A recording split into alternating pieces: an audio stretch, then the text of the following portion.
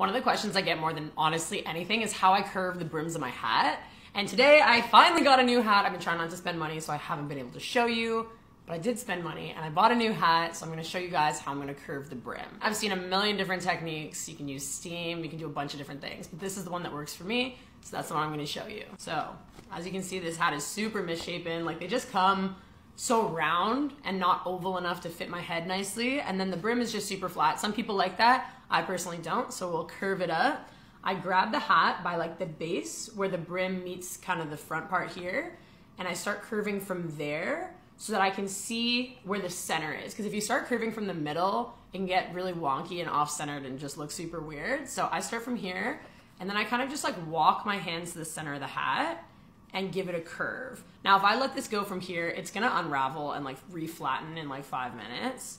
So what I do is I actually take a hair elastic and I pop it around the brim of the hat, making sure that everything looks super center, and I put it kind of around the base so it curves all the way from this point, not just the front. And I'll just leave this on here for like a day, 2 days, honestly, just however long it takes for the brim to curve, because every hat is kind of different. And voila.